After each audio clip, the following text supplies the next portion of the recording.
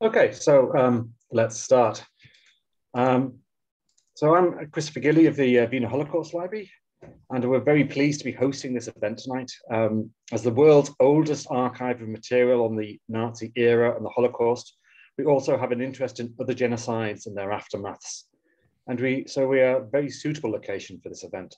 We're based in Russell Square in central London, and you can find out more about our exhibitions, events, and reading room on our website. Tonight's event will involve a panel discussion, and then there should be some time for questions at the end. You're all muted at the moment. You're all muted during the talk, but you can put questions in the chat, and then one of the chair will ask them. I'm now going to hand you over to Dr. Catherine Gilbert, who is a research fellow at Newcastle University and chair of the Ashami Foundation.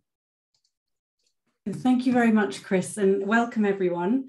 So we at the Ashami Foundation are delighted to be collaborating with the Wiener Holocaust Library on this important event this evening. Just to say a few words about the Ashami Foundation, it's a genocide education charity that uses the power of sport and storytelling to build equality, tolerance, and lasting peace. Our work foregrounds the voices and experiences of genocide survivors to raise awareness of the 1994 genocide against the Tutsi in Rwanda and other modern genocides, so that young people and communities can learn lessons from the past and contribute to more tolerant and peaceful societies now and in the future. Now, this year marks the 28th anniversary of the genocide against the Tutsi in Rwanda, when more than 1 million Rwandans were killed. And we are now in the period of commemoration known as Kwibuka, which runs from the 7th of April to early July every year. And during this time, Rwandans around the world come together to remember their loved ones and honor the resilience and courage of those who survived the 100 days of atrocity in 1994. And of course, the question of justice is always at the fore, but particularly during the commemoration period. And it is in this context that we offer this reflection on the International Criminal Tribunal for Rwanda, bringing together these three distinguished panelists to discuss the lessons and legacies of the ICTR 28 years after the genocide. And I'd just like to introduce our CEO and founder, Eric Murangwa Eugene, who is here in the room with us. And I also have the privilege of introducing the chair of the panel for this evening's discussion, Dr. Andrew Wallace, who is an author and researcher into the 1994 genocide against the Tutsi and a newly appointed trustee of the Ashami Foundation, I'm very happy to say.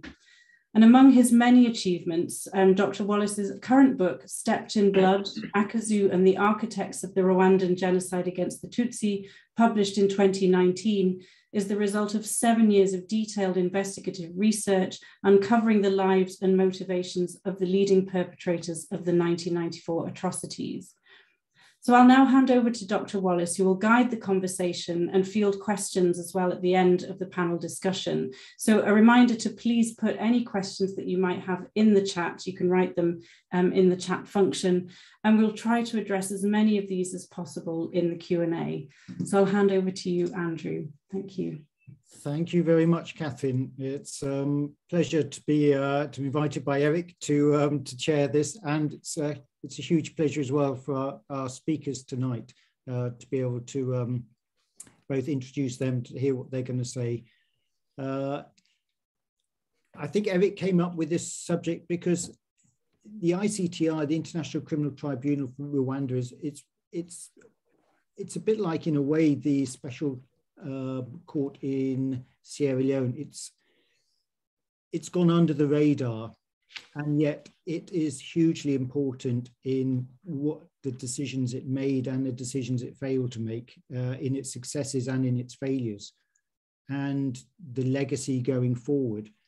And I hope this evening we can address some of those failures and those successes, and maybe open the door to research by people watching tonight, their own research, to really have a look at what the tribunal did.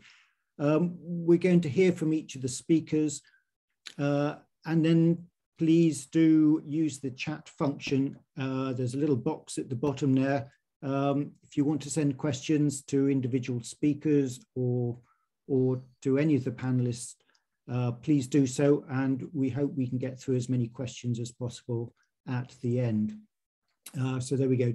Catherine just put something in the chat box there. So please do address any questions to the panel, and we should have lots of time at the end, I hope. It's a huge subject.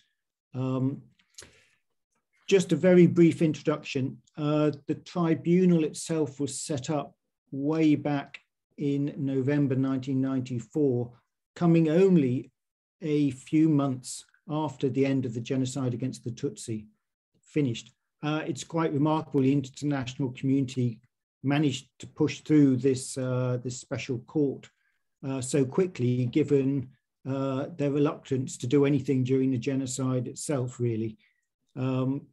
Some would say it was founded on guilt. That is for various individuals to decide if that was the case. There are a lot of successes in the coming years. 93 individuals were indicted. There were 62 sentenced. Some of them are continuing their sentences. They were sentenced to life. Many have now been acquitted. Many also had their sentences cut short and are now living free lives. What did the ICTR achieve? Well, most importantly, I suppose, is it set a legal precedent. It was the first court after the Genocide Convention in 1948 to actually find individuals responsible for genocide. Very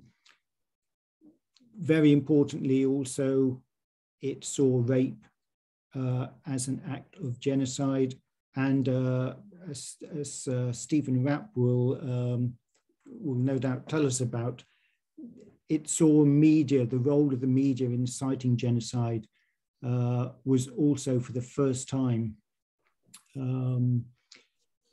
shown to be a crime of the worst order.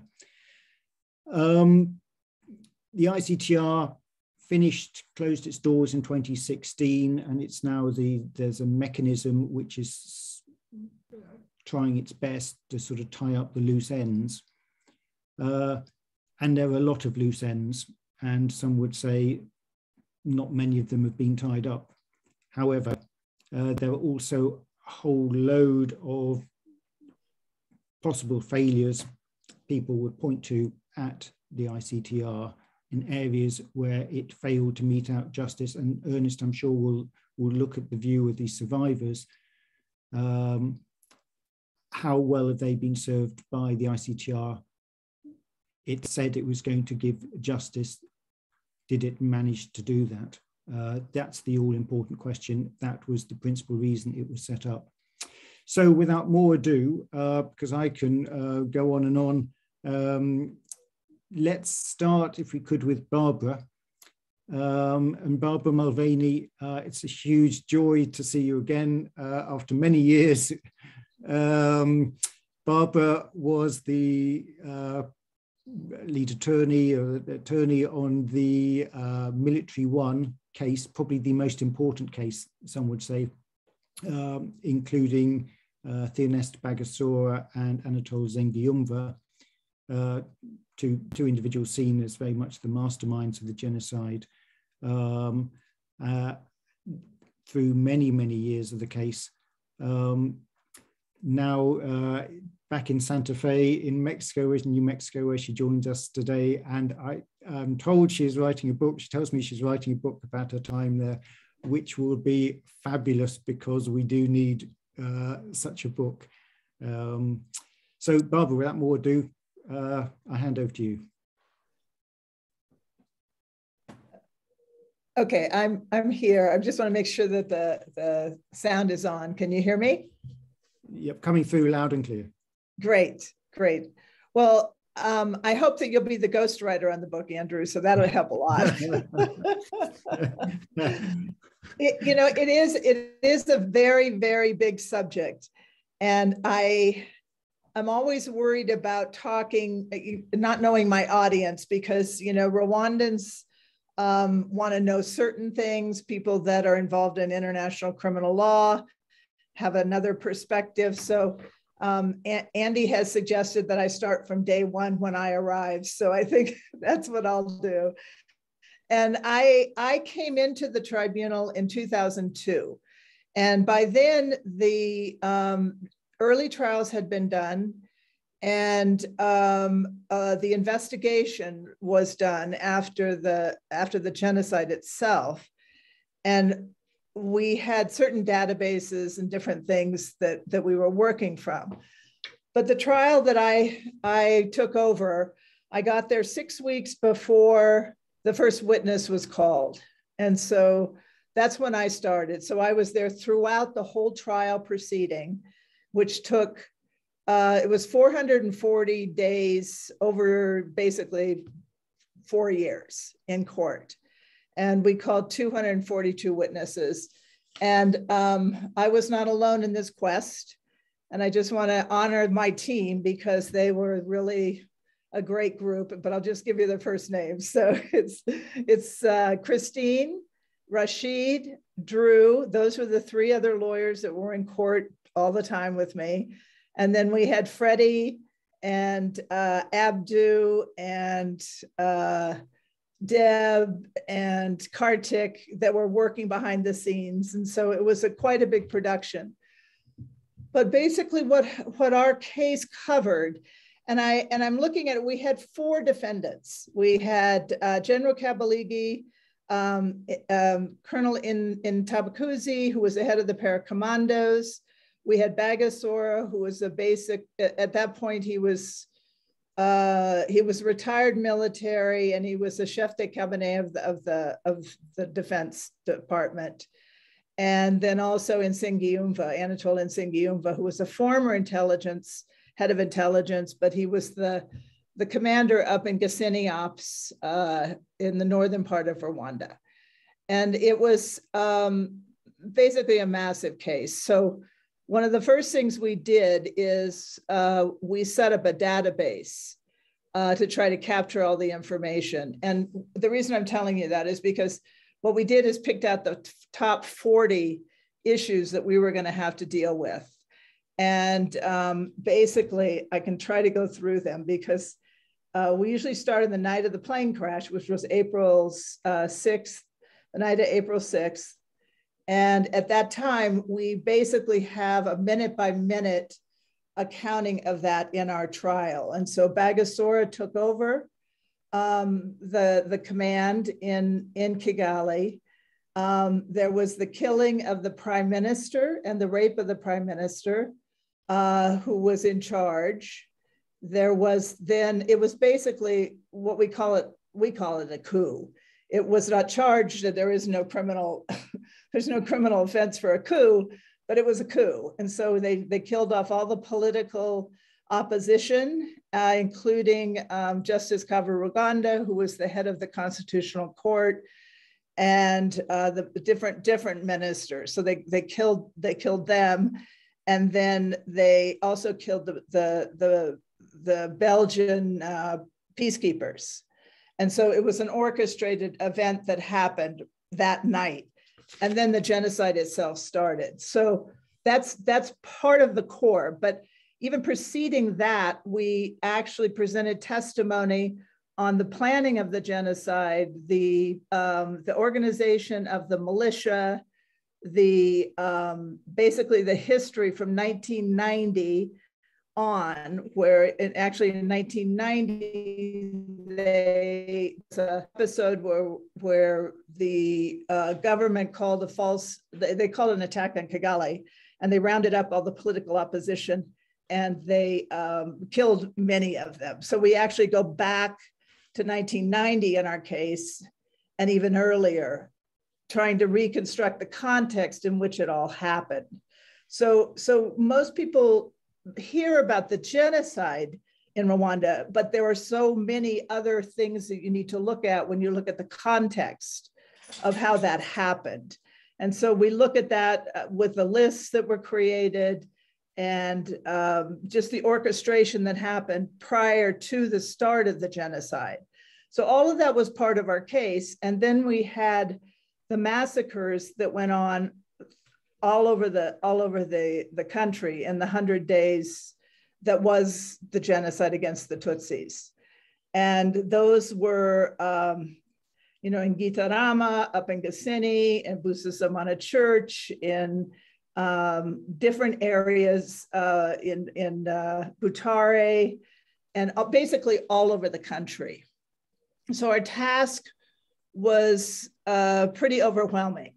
And so we were doing this within the context of the UN system. So the UN system, they basically had set up the tribunal, and it was 1,000 people. It was international staff that was moved into a town in Tanzania, in Arusha, basically a town with no paved roads. And they put together a whole tribunal. So Andrew talks about the many complaints maybe about the ICTR, but in defense of the ICTR, it was pretty much an impossible task. And I'm pretty proud that we got it done. So, some of my lawyers that I've talked to in the last year or so, they're the ones that told me, Barbara, you know that it was an impossible trial. I go, no, I didn't know that, but we actually got it done. And so it involved, when I say 242 witnesses, we had a lot of difficulties bringing everybody together. And so it was, we would go out into the field, out into Rwanda and other countries, trying to actually beg people to come testify. That was one of the problems, is people were not terribly cooperative. And the Rwandans were cooperative to a great deal. And they helped us throughout. And although there were different issues at different times, I'm sorry to not see Martin Ngoga here, because Martin Ngoga was the ambassador, the Rwandan ambassador to the ICTR. And whenever I had a problem, Martin would help me. He would help us get witnesses. And so we were all very appreciative. There were other countries that did not help at all. And France comes to mind. And so we did have problems getting witnesses out of France and getting the information out of France. The US helped sometimes. Many of their diplomats that were there were very reluctant to help. And one actually came in and testified for the defense. That was the only one that actually made it there. So they helped in some ways, but it was a difficult situation. And I can talk about the facts of the case, but it's difficult and it's gut wrenching. And I'm happy to do that if people have specific questions.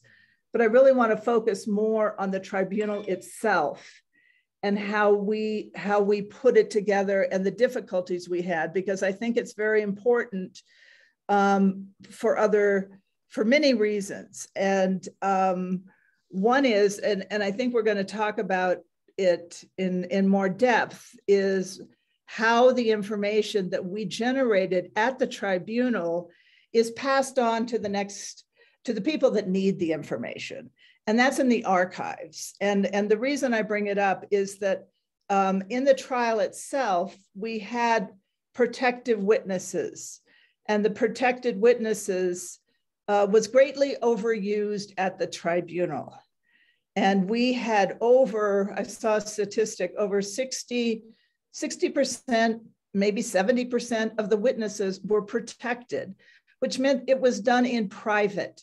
It was done without public view, and it's not information that is now put into an open archive where people can actually see what we produced. And I'd like to talk about that with the other panelists at some point, because I think it's very important. So we had and I'll describe the courtroom to you. We had on our side, we had the three lawyers and myself in the courtroom. On the defense side, each defendant had at least three lawyers. One was an assistant, but the two major lawyers, and then an investigator. So On the other side of the courtroom, we had at least 20 people. And we had very, very well informed, the defendants themselves were very, very well informed, obviously, because it was a lot of our factual situations took place on military bases. And so for it was hard for us to even get on the military bases, but the guys on the other side of the courtroom all knew it intimately. So that was the 4 defendants. So we were always sort of, I always thought we were behind the 8 ball on some of these things where we didn't have the information we needed. But one of the things that what I wanted to talk about is the problems that we had. The problems we had during the case itself. And one of the things was we had a constant, we didn't have the personnel that they had at the ICTY. That was our sister tribunal that was doing the former Yugoslavia. And so up there, I always felt like they had a lot more personnel. They had more specialists. We didn't have a gender specialist or a rape specialist.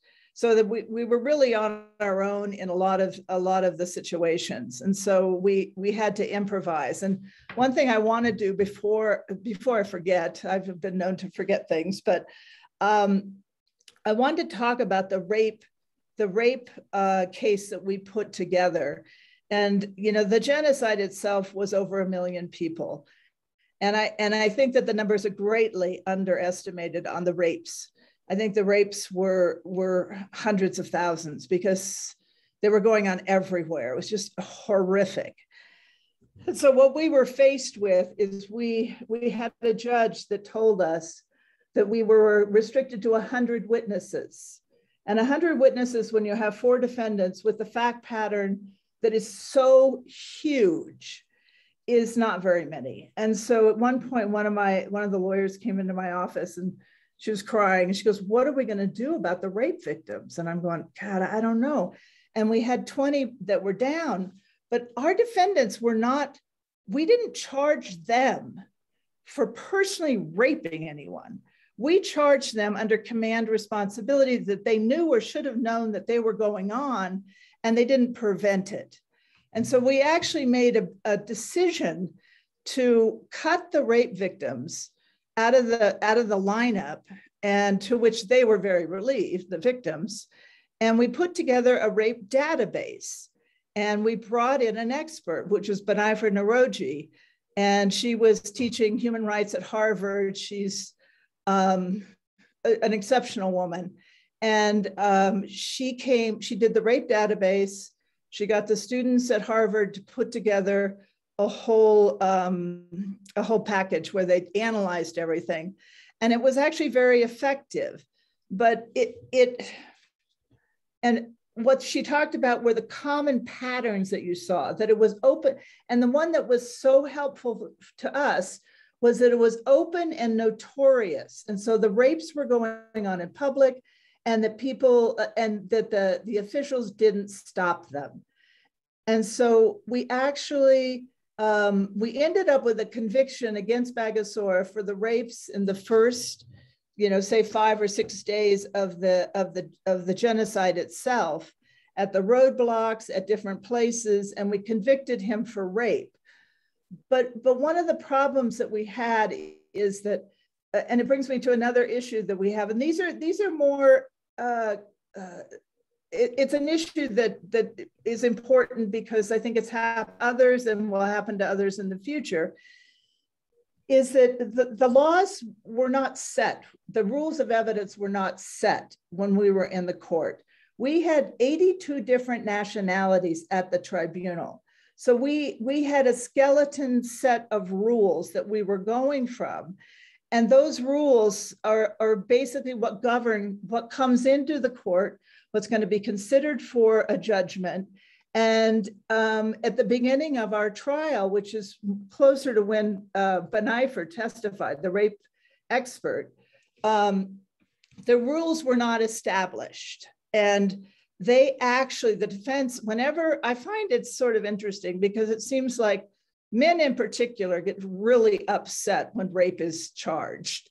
And the defendants just found the concept of rape convictions appalling, and they just were horrified. And so they argued strenuously, and they actually kept out part of our rape database. And I bring that up because, you know, in our courtroom, at the end of the 4 years, back, you know, say year number 2, even number 3, the rules got looser and looser. And so here we had an expert who had analyzed everything, and she was not allowed to testify about certain parts of it. And that was in the first year of trial. The third year of trial, one of the defense counsel comes in with a dolly with at least 3 boxes of documents we had never, ever seen. And he tried to put them into evidence, and the judge allowed them. And so it's just the contrast in the beginning, which was the prosecution case, and what we were allowed to bring in, and the defense case at the end, the rules had totally changed. And we had this also happen with the Court of Appeals, where the information that we were relying on, say in indictments and other things and the rules, they changed continuously while we were in court. And so the lawyers would come to me, they go, my God, did you see that decision that came down from The Hague? It says on the indictment, you have to do this, this, and this. And I looked at him and I go, we're already in trial. We've been in trial for 2 years. What are we supposed to do about that? You know, and it's basically an ex post facto law that comes up while you're already in court, everything's already happened, and they're switching the law and changing that law. And that's what they're going to do the final judgment on. So that was another problem that we had. And I see Andrew, like, I think he's looking at a clock, and I'm not sure. I am. I think you raised so much there. We've got plenty of meat to come back to, Barbara. Well, I hope so, because, you know, I'm sorry I'm not giving, sometimes people go, well, you didn't tell us. We did convict people. We convicted them for genocide, crimes against humanity, lots of different things. But I'm hoping that I'm hitting some of the issues that might be of interest to people. Absolutely. I think that's all we can do tonight, is really just bring up. But thank you so much for those thoughts, initial thoughts. We'll certainly be coming back to you. Stephen, can we come to you next? Just because I can see you in certainly, very happy to join you. Lovely. And for those who don't know, Stephen Rapp, very briefly, there's so many things you're involved with, but I think most pertinent with you, the prosecutor at the media trial, Ferdinand Nehemana and Hassan Ngezi, etc., as well as the prosecutor at the Special Court in Sierra Leone, and have so many other arrows to your bow since then, including at the US Holocaust Museum and US State Department Ambassador at Large for War Crimes. So let me hand over to you, Stephen, for your thoughts. Thank you. Well, and thank you, Andrew, and it's good to be with my friend Barbara and with other people that I know, and always pleased to talk about the work of the ICTR. As Barbara I mentioned a little of my personal arrival and dealing with the challenges of the place, but I do want to note in regard to the media trial. And the judgment that we reached in it, it's one that I think continues to resonate. It, of course, we thought extremely important from the point of view of Rwanda, because certainly in my view, and from the evidence that we had, the reason that the genocide happened in every commune and on every hill that was under the control of the interim government was in part because of the media. It was the air support. It was the command, control, communications. It was sending the messages. It was encouraging the killers. It was sometimes directing them to their victims. And of course, there were others, the military, the case that Barbara led, that was out there frankly, organizing it, corralling people into these places where they thought they were safe, sometimes attacking them with grenades and heavy weapons, so that the Interahamwe could come in and do the horrible business of hacking and tearing the life out of men, women, and children. But the people that were doing that were hearing from the radio why they should do it, and directing them and encouraging them, and frankly, creating almost a world in which what was wrong before became right, and the way in which it communicated and the decisions that were reached in regard to incitement to genocide, and our judgment wasn't perfect, and some of what happened in the appeals chamber took back some of what we won in the trial. But I think still, given its importance in Rwanda and understanding the genocide, also resonates to a great extent around the world. I remember during the 25th Kabuga being in the Asia Pacific region, and speaking together with members and joining on panels, members who had just sat on the fact-finding mission, the UN fact-finding mission for Myanmar, and the genocide of the Rohingya. And a lot of what they had found is that the social media, that Facebook accounts controlled by the military, had been the means by which communication was made that incited the killing of and other crimes of brutality, but all with the effect of attempting to destroy the Rohingya people, that was incitement to genocide, and that one could look at the case law from the ICTR and apply it in other situations. And with RTLM, of course, we had a radio station developed by the Hutu extremist party, by the party President Habyarimana, when they had lost control, at least, of the Ministry of Information during the pre-genocidal period, when they, there was a coalition government, and when an opposition party took control of that ministry, and they formed this radio, and it was an FM radio station, and they put up the transmitters and got a license with promises that it wouldn't do any incitement, and then hired announcers that were football announcers, and that were frankly in terms of their attraction and entertainment value.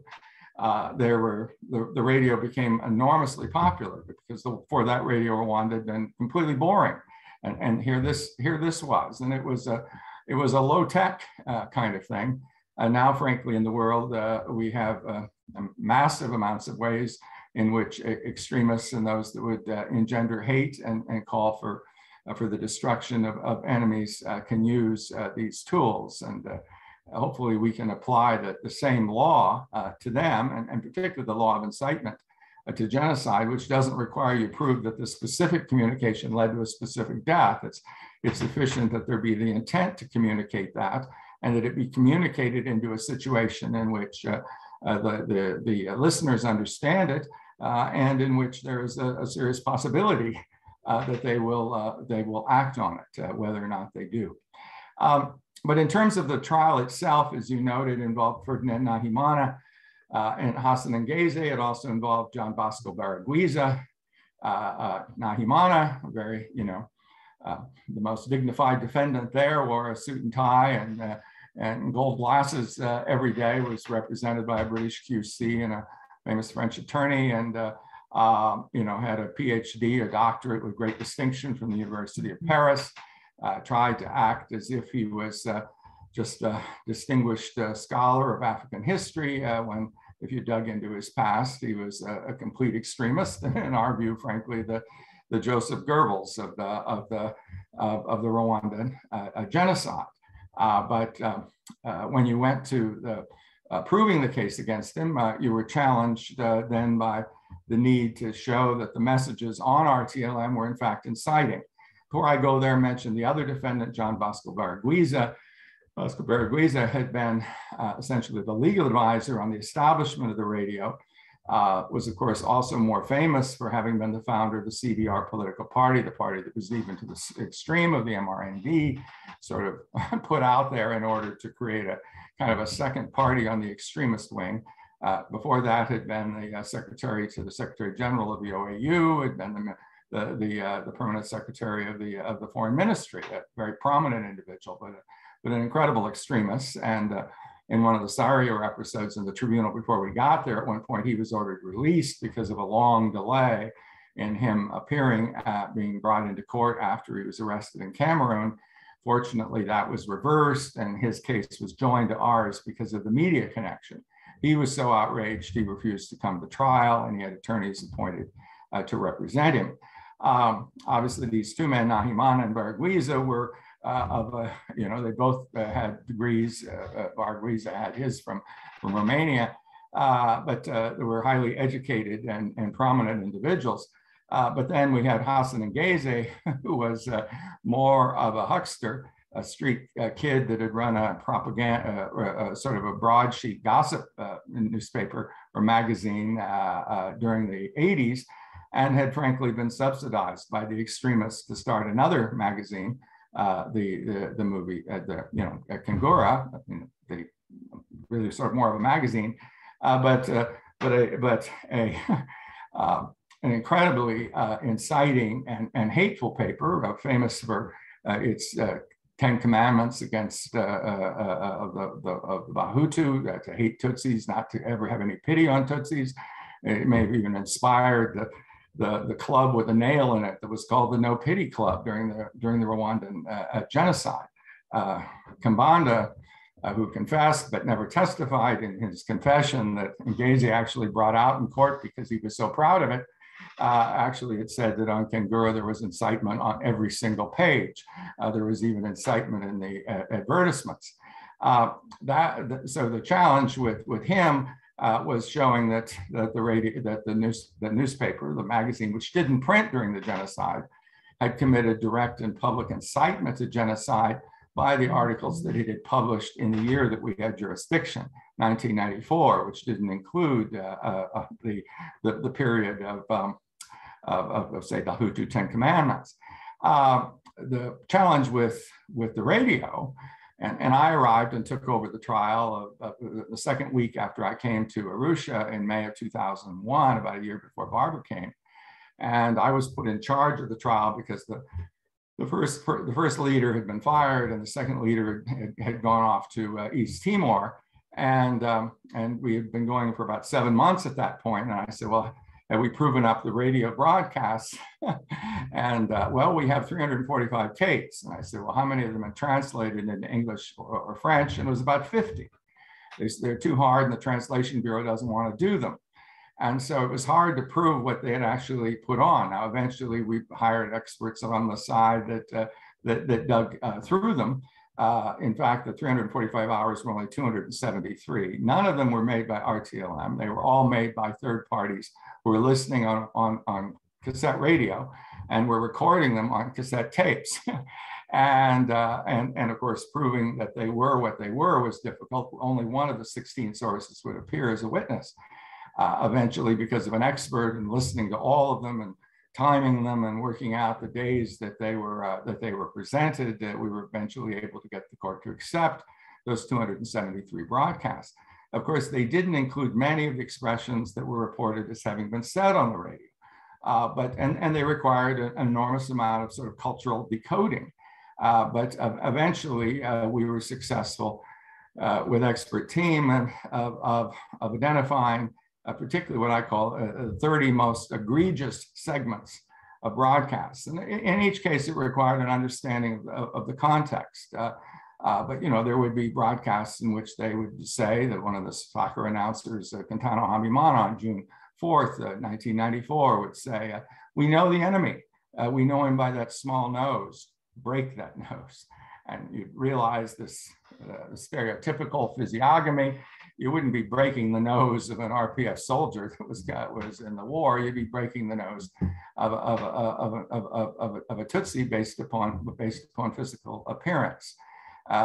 Before I arrived, we had a witness, I think it was FW, that appeared also in Barbara's case, who'd been in the rafters of the Gaddafi Mosque in Nyamrambo for like 60 days of the genocide, and had been there managing to escape, hiding out in wrecked cars that were around the area, sometimes in the attic, And while people were taken out of the mosque and killed, was there on the day that one of the announcers, Noel Hitimana, drove up, and there were neighbors trying to feed people across the fence to the mosque, and said, don't feed those Inyenzi.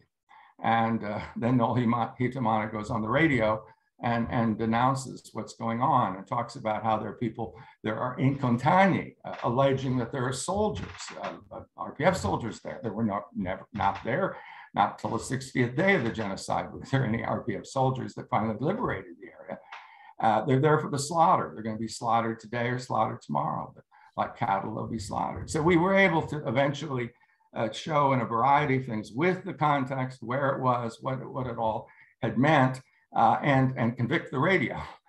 But of course, the radio wasn't on trial. We had to prove that Nahimana and Baragwiza were responsible for those broadcasts. And they had been essentially the founders of the radio, but they had never gotten formal positions. The best we had was a Reporters Sans Frontières expert, Philip de Hinden, who had come in 1993 and had actually met with a station manager, and he'd identified Nahimana as numero un and Baragwiza as numero deux. And so we had that sort of informal acknowledgement of their role, and the fact that there was a committee of initiative. They had never formed a board of directors, that in the period of early 94 actually occasionally disciplined people, but usually disciplined them for causing some Hutu to be attacked. They would actually get the guy and suspend him because of some mistake that he had made. So it was possible to show that the radio and the management and Nahimana had control over the broadcast. But even though Nahimana visited the radio once, he left Rwanda on April 12th to Burundi, where he was declared persona non grata, went into Zaire, was pushed out of there, spent the first 45 days of the genocide in Chengugu, but eventually was asked by the interim government to assist in negotiations with the French. And it was out of those communications that we're eventually able to nail him, because the French, and we can obviously talk about Operation Turquoise and the ways in which it often abandoned people to their deaths.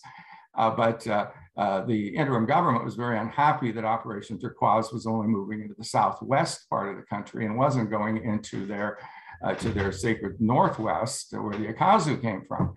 And they wanted Nahimana to go to Goma, which he did, and meet the French and say, you can't, you've got to come into the northwest. French rejected that. But then they also said, now you're running RTLM, and you continue to denounce Dallaire, and we don't get along, but we don't want you to be announcing another UN mission. This is really bad. You have to stop. And Nahimana said we'd stop, and they did.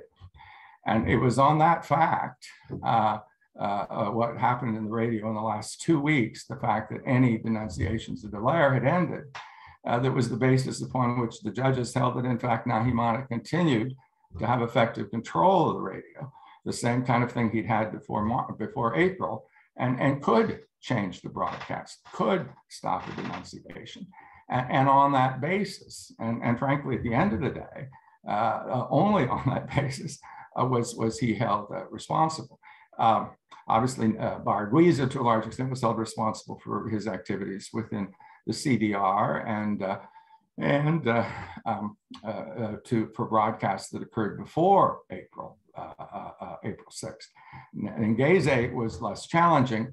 The judges did find that his communications, including the one that was published just before the genocide began, in which he talked about how something's going to happen, and when it does, no accomplice will be left alive in Rwanda.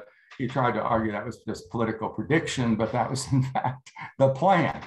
They anticipated, frankly, that there would be something that would occur, which turned out to be the plane crash. And at that point, as Dallaire's informant had told him, they were ready to kill 1,000 Tutsis every 20 minutes, and it indeed happened.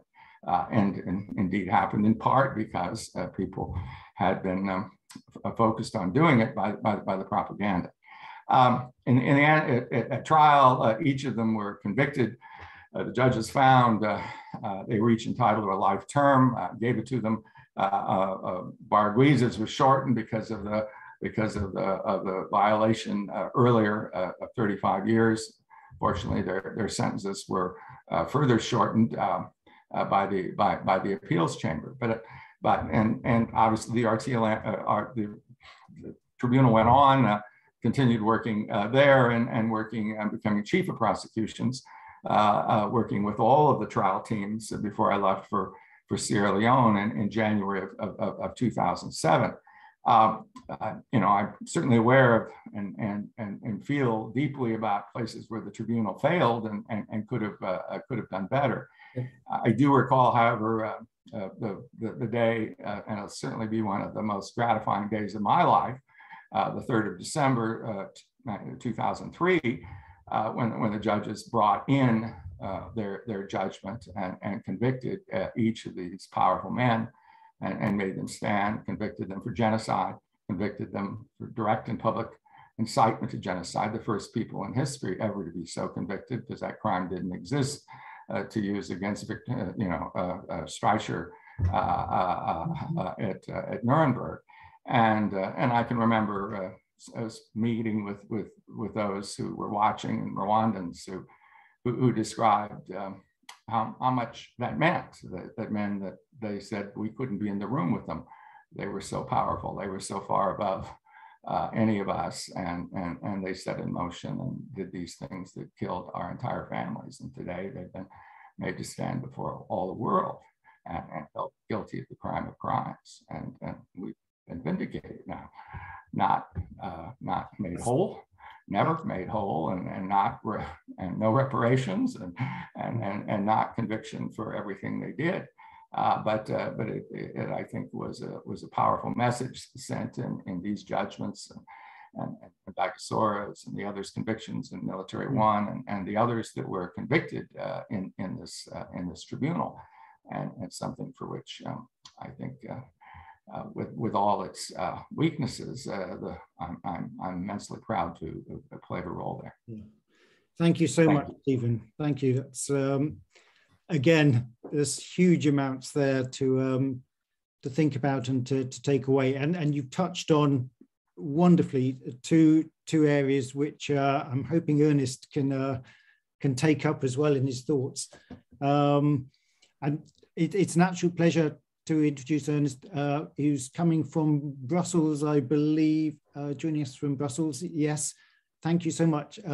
He was coming late in the day onto our panel. Thank you so much. Ernest is the head of human rights and safety at the International Federation of Journalists, himself a journalist of many years, and most pertinently, the president of IBUCA in Belgium, the Survivors Association. So without further ado, Ernest, let me hand over to you for your thoughts. Thank you.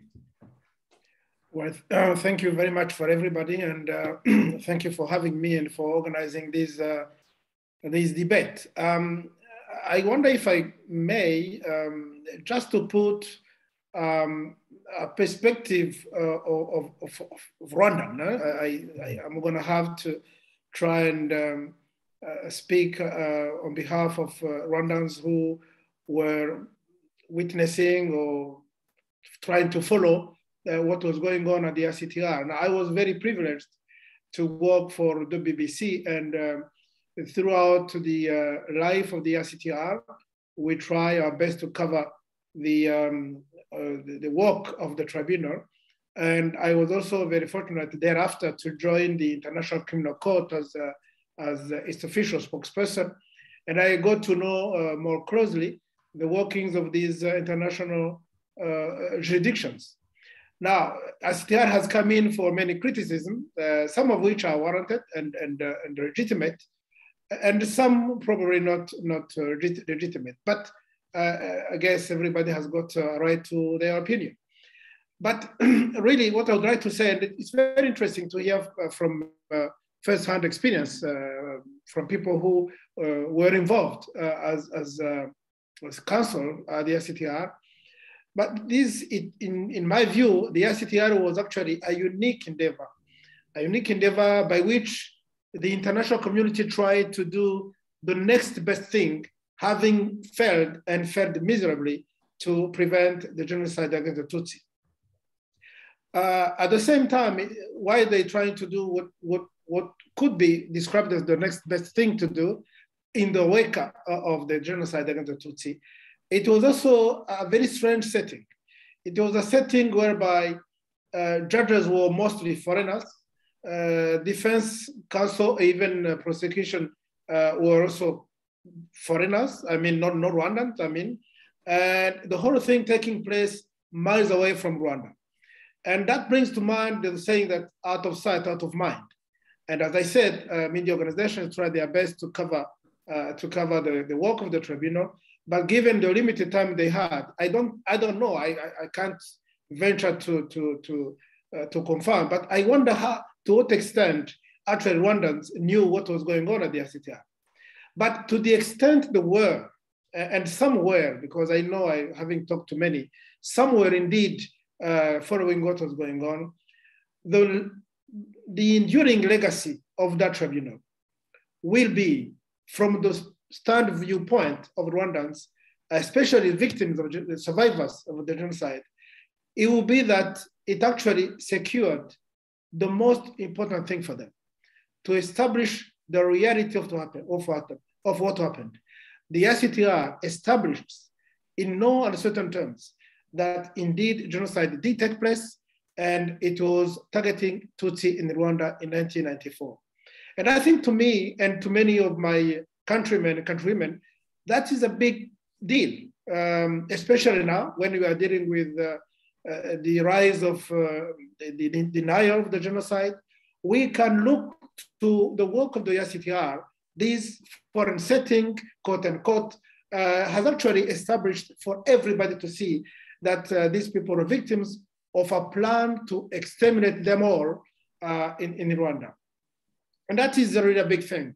And the other enduring legacy, in my view, will be, and of course, this will be particularly interesting for lawyers. I am one of them.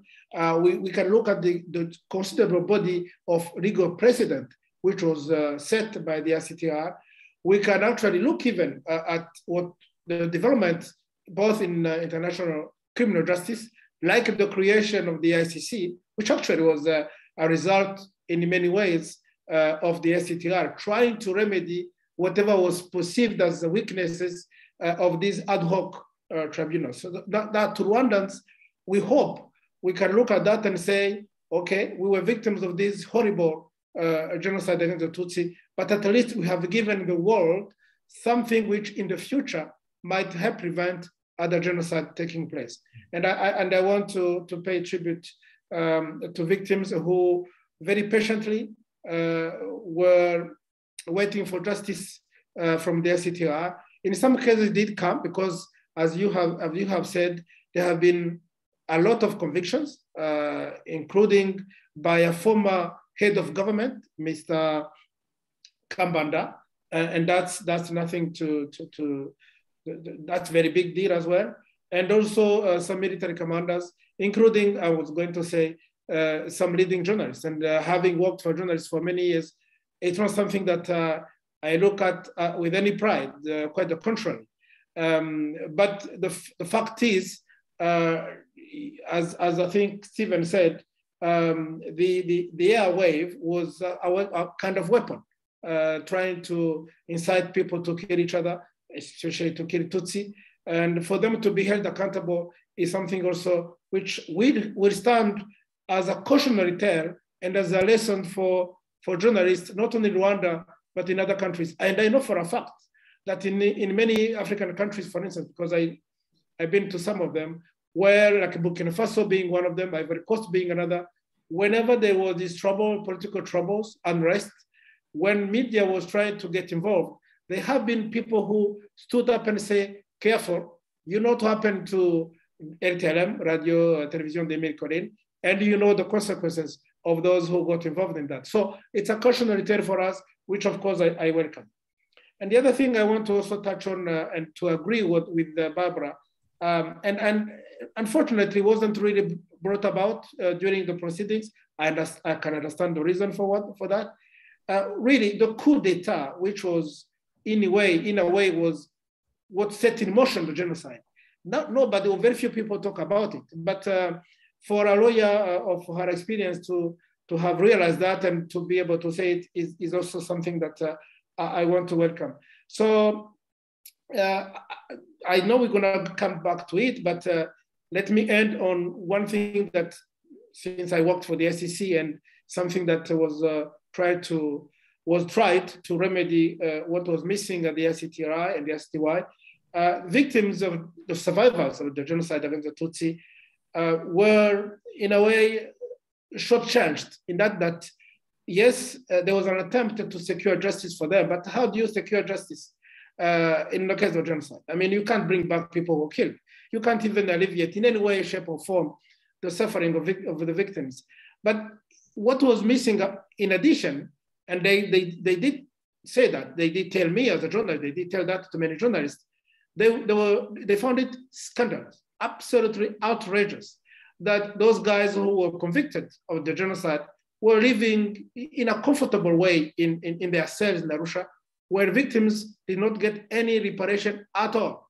And that's something that should have done, in my view, and I believe it can still be done, but at least as a legacy, again, talking of legacy, the ICC tried to remedy to that by creating what they call the funds for victims, which helps to fund some development projects or looking after victims of massive crimes, including genocide, crimes against humanity, and war crimes. And that's something that I hope governments and international community, even at this late hour, can look at and decide what can be done to help those survivors of the Tutsi genocide in Rwanda. So thank you very much. Thank you so much, Ernest, for your, again, you've touched on many areas there. Well, there's plenty of questions. We've got around half an hour. We've had some questions through. If you're joining us and you have a question, do use the chat box at the bottom there to put a question through if you'd like. Let me just fire a question through to any of the panelists, really, just to start us underway, which is on the importance of location. Right at the very start, it was decided that this court was going to be established 1,000 kilometers away from the crime scene, which has a huge amounts of issues. It was decided to put it in Arusha, and Barbara touched on the location. Arusha there had very poor links with anywhere really, just internally in the city, but also in terms of IT. And it meant the court had real issues if you're a journalist trying to cover, because whereas ICTY you could live stream cases, obviously the internet was so poor in Arusha you couldn't. So I'm just wondering how big an issue, had the court been located somewhere else, would more people have known about it, more people have covered it? If it had been in Rwanda, for example, how do you think the ICTR would have responded had it been actually put in Kigali to start with? Has anyone any thoughts on that? I mean, since I later got involved in the diplomatic business of citing courts and how to deal with it, but this is all before my time. It was clearly the UN thought there was a security issue to having it in Rwanda. I don't think there was, but decided to move it nearby, and it was either Nairobi or Arusha, and maybe Nairobi would have been better, but it would have been diverting and less, even perhaps harder to do the work in. And we know at that time, obviously, the government in Nairobi was rather sympathetic to the genocidaires and was protecting a lot of them until 1997. So it went to Arusha. Later at the Sierra Leone court, we've built a court, with a mix of national and international judges, and we held the trials all in Freetown.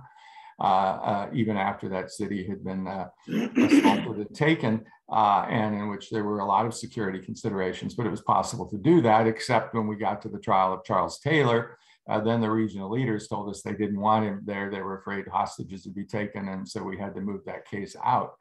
I thought we probably could have done the Taylor case just fine in Freetown. If this case had been in The Hague, I mean, the ICC so far has held all its trials in The Hague. It has the right to go do the Ungwen case in Kampala or someplace else, but hasn't done it, or even hasn't done oral arguments. They say there's security issues, but I think that's an awful long ways away. And it was extremely important that this court be in Africa. But obviously the distance and the absolute impossibility of sort of driving back and forth between Kigali and Arusha made it in really a different world. And so it was a quite imperfect solution, which the court tried to do outreach on. I remember going out and showing films, and even in the prisons, and seeing the prisoners yell and scream when they saw the pictures of the guys in the prisons living so much better in Arusha than they were. I remember all of those efforts, but we know that that was really a minor thing compared to the fact that the trials weren't accessible locally. And if you can do it locally, I just think it's a whole lot better. Yeah, I'm just following on from that. We've had some questions, and obviously one of the biggest questions about the legacy of ICTR is location of archives. It's one thing to have a location of the court in terms of seeing justice being done, but then the all-important legacy, especially as denial takes off in the last few years of having access to this all-important archive. Now, and if you're researchers, we've got a question here. If you're doing research on the genocide, you would definitely obviously go to Rwanda, but then you've also got to travel, you've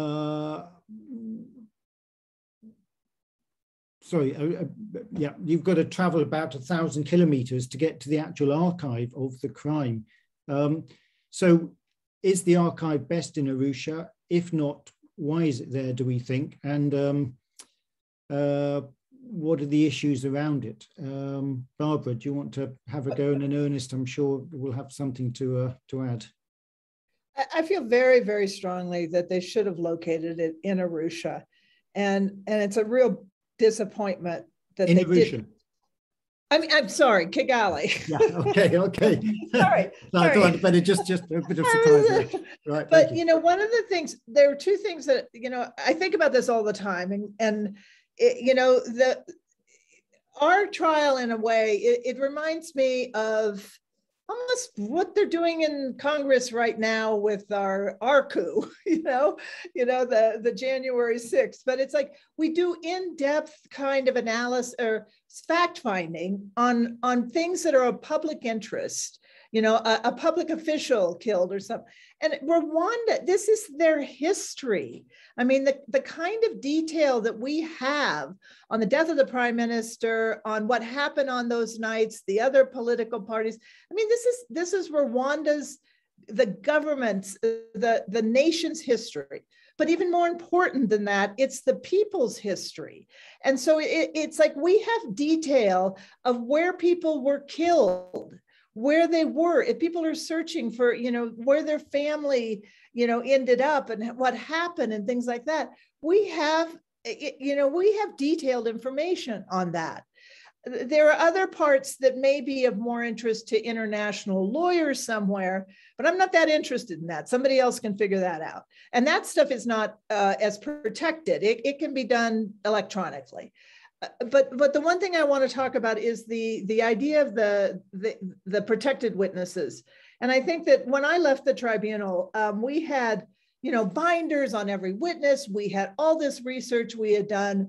We had a case map, which when I talked about the 40 issues, we took every single word that was related to those issues and put them in a pile in that electronic database. So if you had a family that was around where, in Gitarama, and you think that they were killed up there, we may have information, and we gathered all of it from our trial into those buckets. That should be definitely in Rwanda. But when I left the tribunal, I asked them, what should we do with this stuff? And they go, I don't know. We don't know what to do with it, you know? And it's like they had started the legacy project, but they didn't, I left before it was there. So I have a lot of the information myself. And you know, I'd like to just give it to Rwanda. I'm not sure, you know, what the protocol is, but you know, there are things that they need to have. And so I think it's super important. So on the protected witnesses, we went back after the witnesses were done in the trial, and we tried to round up as many witnesses as possible to talk to them. And I asked them, I said, you were a protected witness. Would you agree to have your testimony, or would you agree to have it open? And most of them said yes. And the ones that were hesitant, I said, well, you know, in the United States, we have Public Records Act, and it's 5 years, 10 years, 15 years, 20 years, and it's open.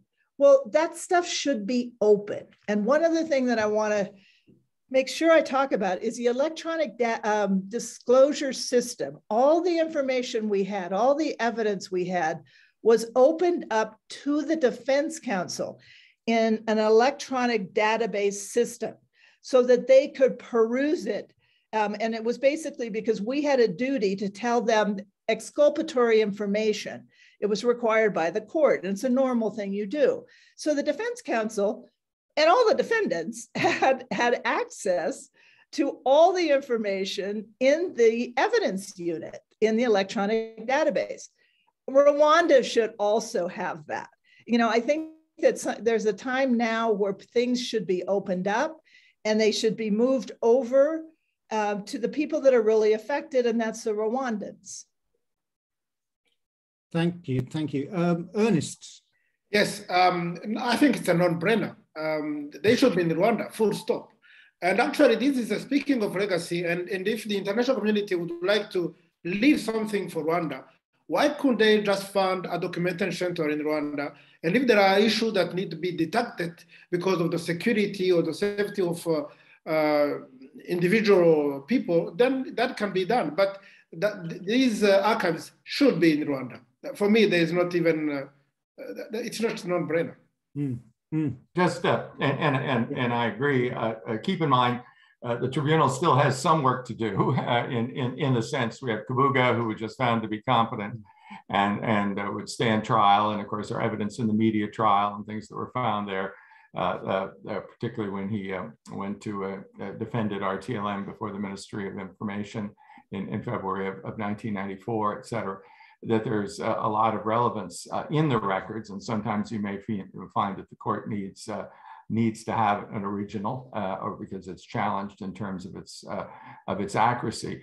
There's also a great deal of interest in other countries and prosecutions, and Rwanda, unlike some countries, is if countries are prepared to prosecute people for the genocide in third countries, and there have been, I think, more than 13 countries that have now convicted people for crimes of the genocide abroad, often with Rwandan assistance, but I know for a fact that the tribunal gets regular requests for that information. Usually they're often lower level individuals that turn up among the refugee community that turn out to be to have been major killers, and information as well from the files are shared on those cases, the 3 that were transferred over to Rwanda, and of course there are others, if people are arrested, that will also be. So there is some need to continue to make sure that information is available for proceedings, but fundamentally, at the end of the day, when you're thinking about where the archives should go, they should go to Rwanda. And if there are any particular security issues,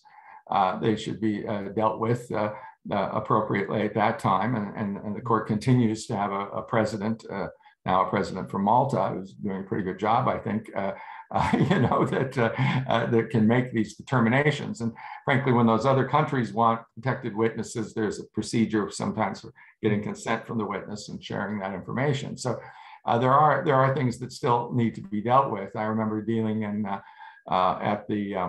when I was ambassador at large for war crimes with records from the Nazi war crimes, the trials, particularly those held by the so-called under the United Nations War Crimes Commission that were held in other countries.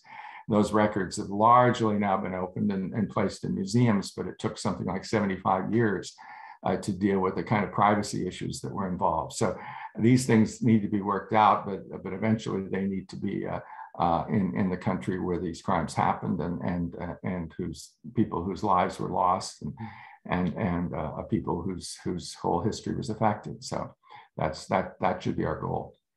Yeah, I have to say, speaking as a researcher myself, I found it hugely frustrating that I kept having to fly to Arusha, where they've got a beautiful £1 million building there, but unfortunately it's not as accessible. And the other area with archives, I suppose, is the fact, again, as a researcher, I found it, so much of the statements are so heavily redacted, and so much are just not on a database at all. They don't even seem to exist because they were confidential or deemed confidential.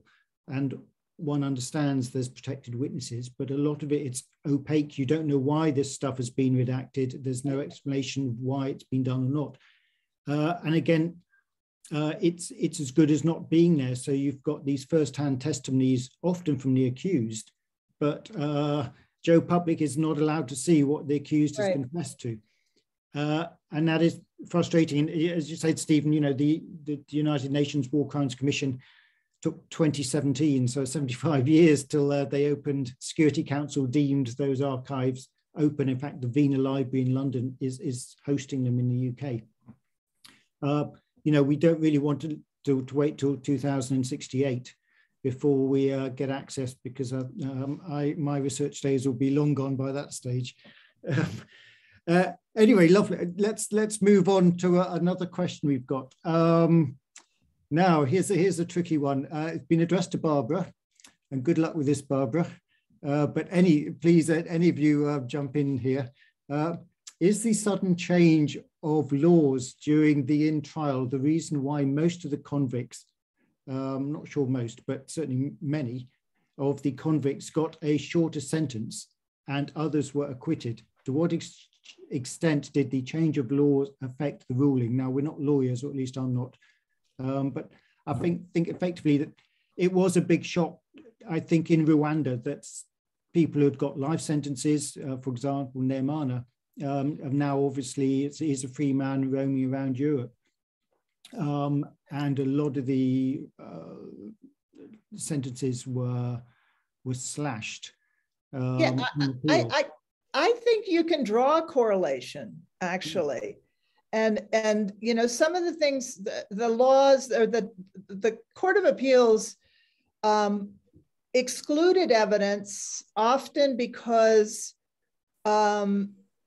the rules had changed on indictments, how they were written, and also notification, things like that. And so what comes to mind, and I was looking at it earlier, is the rape of the Prime Minister. And I just use that because it's an incident that I know of. And it's like it went up to the Court of Appeals, and they reversed it, because we hadn't given the notification correctly, the notification to the defendant. I mean, and those were the kinds of things, if they actually looked at the records, it was untrue, but there were certain laws and certain requirements that went into effect while we were in trial that gave them a way to reverse. And I think the Court of Appeals themselves, I like our new judge, the new judge, but the previous court, it's almost, I felt like they were sitting there far, far away, having no idea of the context, and they were waiting to get the trial and then show how smart they were about law, and the law itself, it's like law is a tool to evaluate the facts, but the laws weren't very, very tailored to this kind of situation. And so they excluded a lot of the evidence that the trial court had admitted. So it was a real problem. And it is why a lot of them, like Anatole Nsengiyumva, got out in 15 years for genocide and all the things that he did. It was just absolutely, absolutely appalling. And so many different parts of this, it was the Court of Appeals just gutted our cases. They didn't know anything about Rwanda. They didn't know anything about what we were doing in court. You know, they're looking at the law. I mean, I'm sorry, but I obviously have strong feelings about this, but I think I agree with the gist of the question, that there were things that shouldn't have happened because, you know, the court, especially the Court of Appeals, decided that the law was different. Jump in on it in the same way, and Barbara's correct. I mean, a lot of times it was over these notice things, and they did really move the ball on that. The indictments were, the initial indictments were much more general. And then of course, some of the early investigation wasn't very good. It was only when the witness came to Arusha and you really talked to him at length. We didn't even have attorneys in the early days that could do interviews over in Rwanda, that we would find out additional important details. And we would give the defense notice and more time to prepare or to come up, and so it wouldn't be a surprise. And so everybody knew what was coming. And then later on, they said, oh, because it wasn't in the indictment or it wasn't put in the pretrial brief 3 years ago, they would knock that out. That wouldn't happen in an American court or in other courts. Even in a civil law system, it'd go back to the administrative judge, the judge or the prosecutor could add that.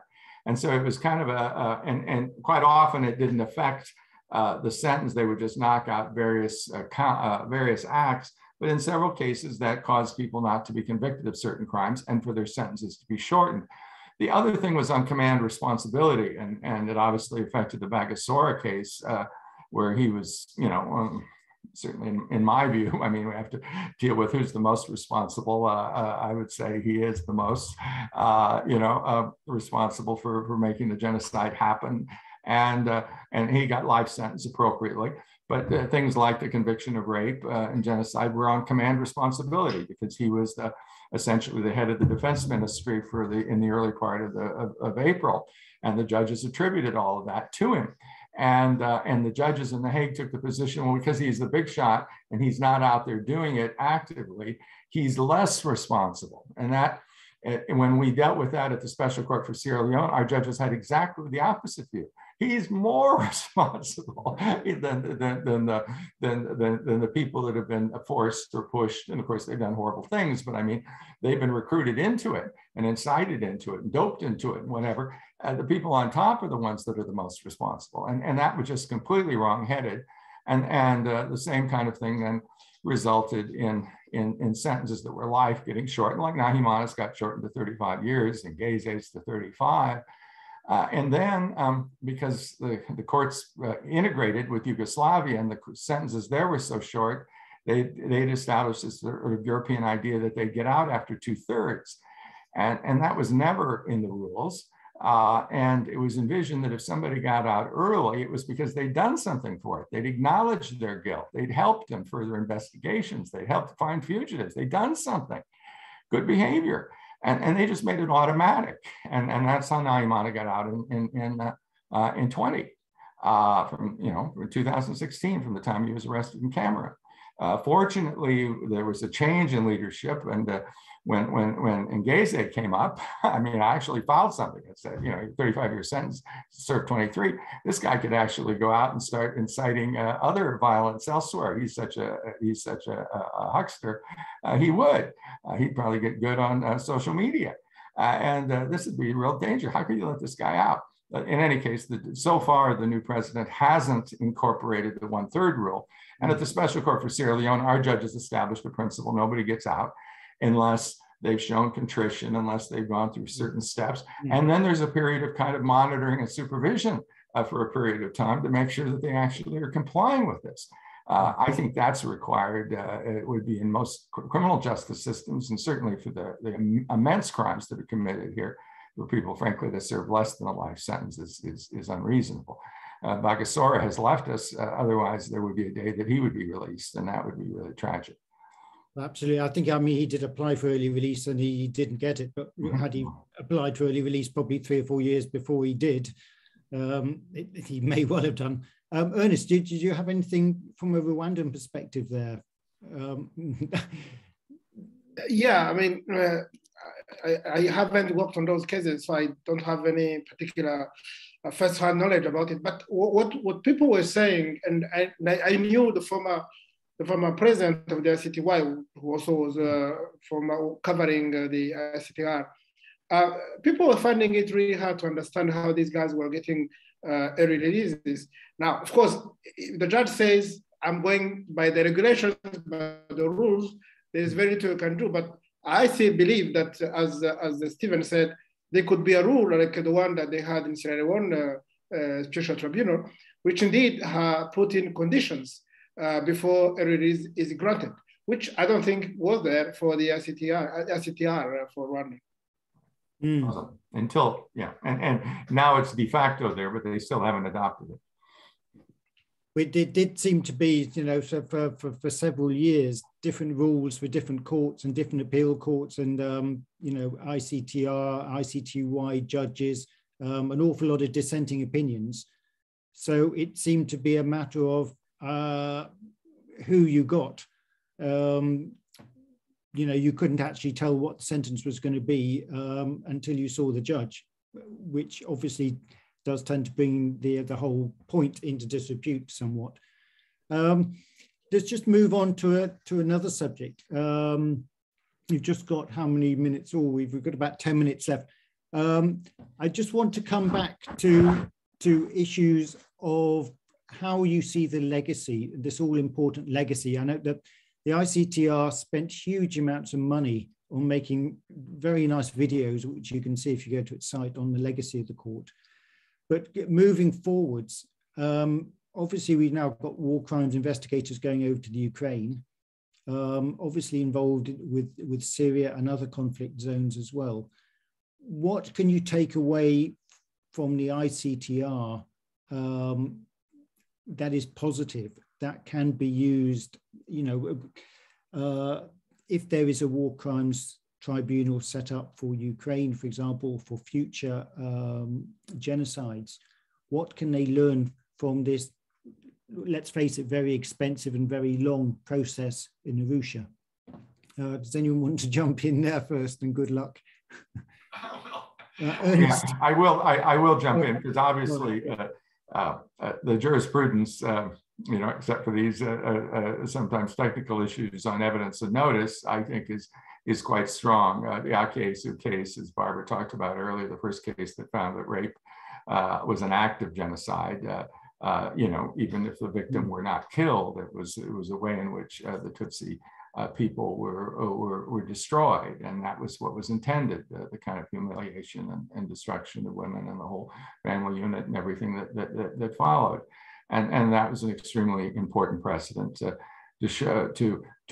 use command responsibility, to reach up the chain, now highly relevant in a case like a Putin case, to a Bagasora or to a Prime Minister Kambanda, for what's happening out.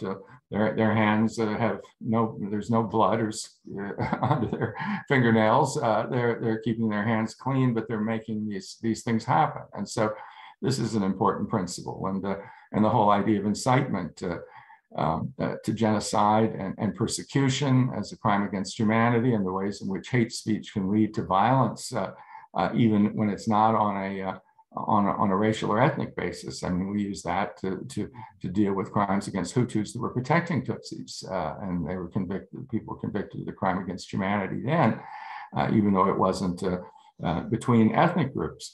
And so there's extremely valuable law here that's been established. The other thing is that it was an international cooperative effort. I mean, the real tragedy, and we only began to correct it in 2002, and Barbara eventually had a member of her team that came from Rwanda. But the strangest thing, when I arrived there in 2001, there were no Rwandans working the place. There were people from 82 countries. The only Rwandans were in interpretation. And at least in OTP in the Office of the Prosecutor, we began by hiring assistant legal advisors, et cetera, that began to work within our trial teams. At least we've changed that in places like Sierra Leone, where 2/3 of the employees were from the country.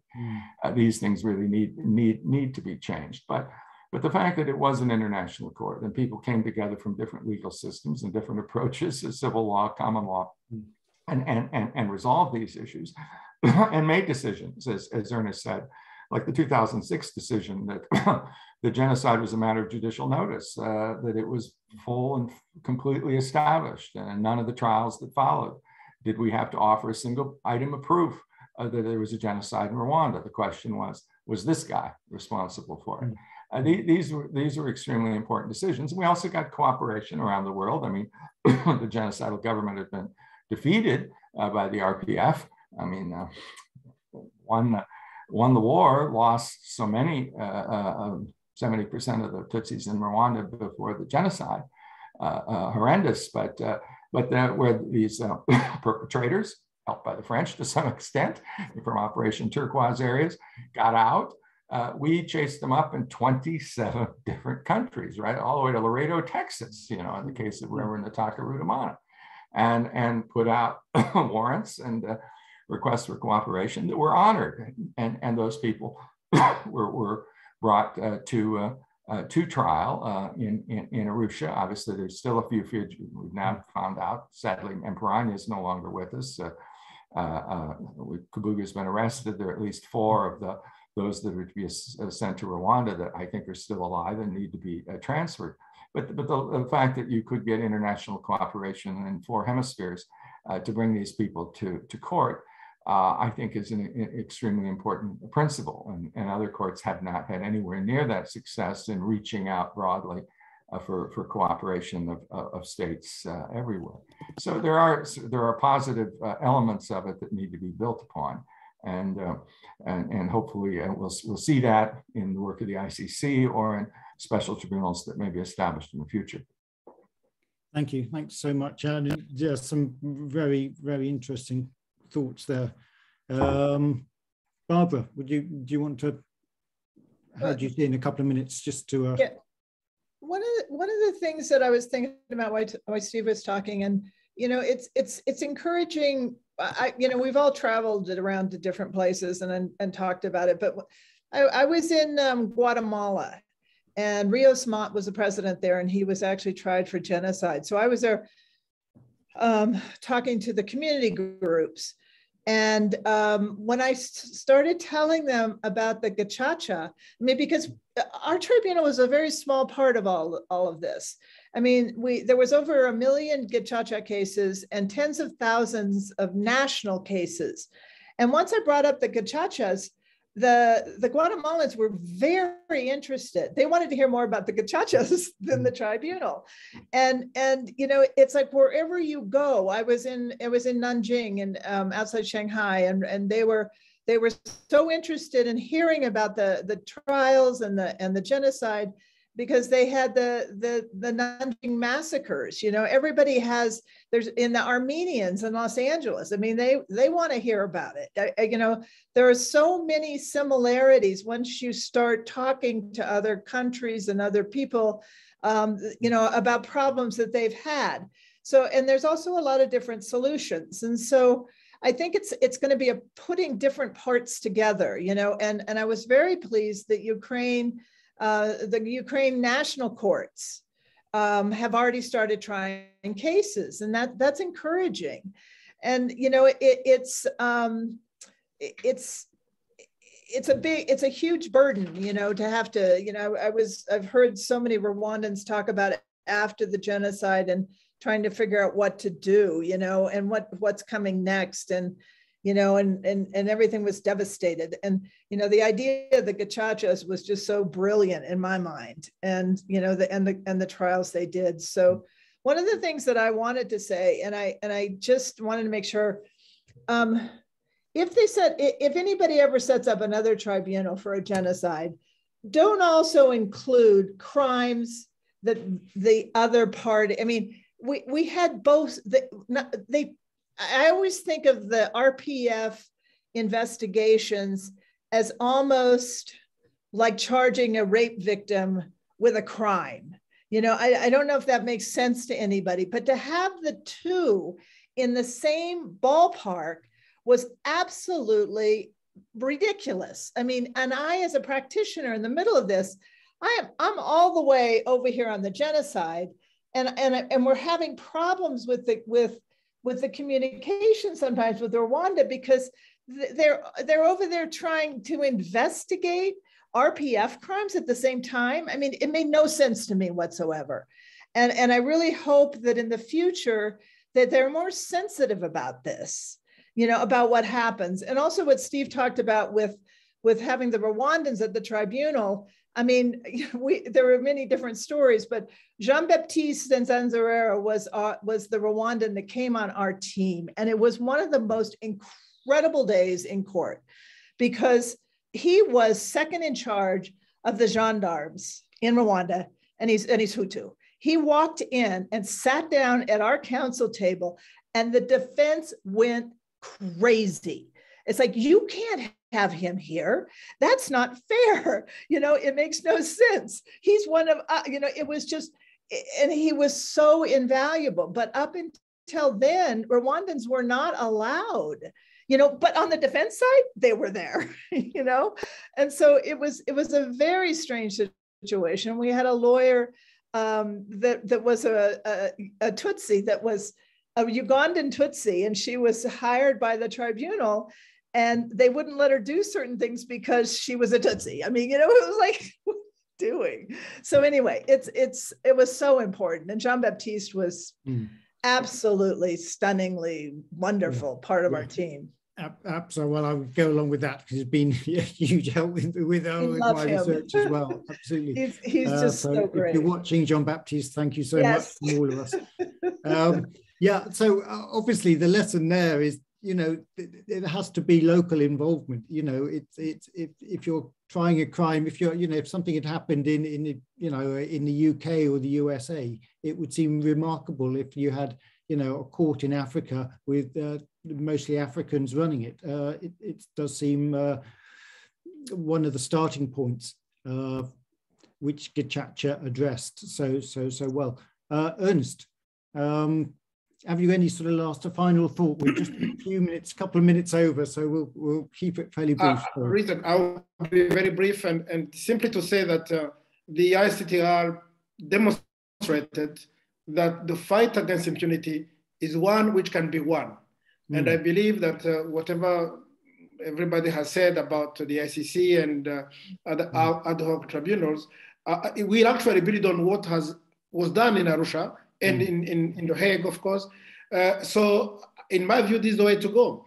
We simply can't let these criminals go unpunished simply because, well, it costs too much money, it is none of our business, it's happening in Africa or in Ukraine at this time. And by the way, just to finish, I remember when I joined the ICC, people were very critical about the ICC, saying that the court is there only for African leaders. And I used to tell them, give it 10 years. Give it 10 years or 15 years. Now here we are. We are now in Ukraine. We are now in Venezuela. We are now in Afghanistan. We are in everywhere. So this is the way to go. And we've got to do everything possible to put an end to the culture of impunity.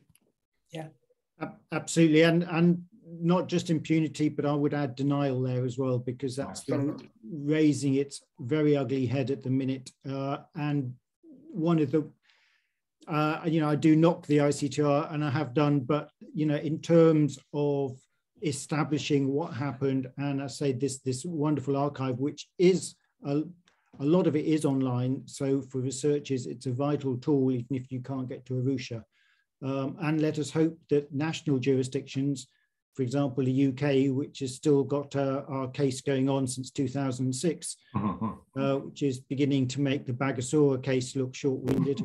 Our politicians here in the UK and in France and Belgium and other places where these perpetrators still hide will start to take seriously. It's easy to knock the ICTR, but at least they got to grips with the cases they had. And for those still watching, of course, you've got the Kabuga case, which, as Steve referred to, is only just the last couple of days. I think just this week they've decided he is fit to stand trial, though in The Hague, not in Arusha. So that trial, no doubt, will also hopefully produce a huge amount of new information, which will testify to what occurred in Rwanda. So may I just thank Barbara and Steve and Ernest and everyone, and Catherine and Eric for the idea, and for everyone who's joined us tonight. It's been a joy to see you all again, and this is a very important subject, and I hope you know, the discussion will continue. So thank you all. Thank you. Thank you. Thanks very much. Thank you, everyone.